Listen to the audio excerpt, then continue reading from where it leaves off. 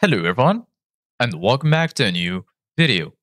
In this video, I'm going to show you guys how you can delete your messages in Microsoft Teams. So if you guys want to learn how to do it, just follow the steps that I'm going to show you. As you can see guys, I'm right now in Microsoft Teams, and this is how the homepage looks like.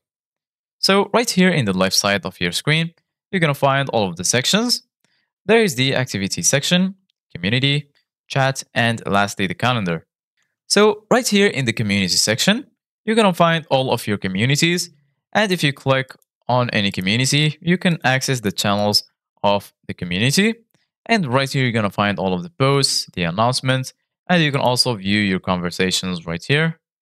So if you send a message here in this conversation, you can just go ahead and hover over your message with the mouse.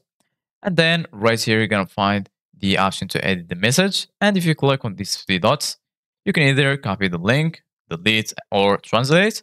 So just go ahead and click on delete. And as you can see, guys, the message will be deleted. If you go to chat and if you go to a private message, it's also the same thing. So let's say, for example, I'm going to say hello. And the same thing, as you can see, guys, just hover your mouse right here.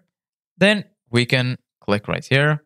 You can reply, forward, copy the link, delete, mark as unread, or translate.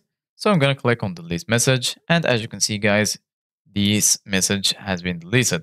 If you want to undo the deletion, just click on undo right here. And as you can see, guys, the message is back. If you click on edit, as you can see, guys, you can edit it or change it.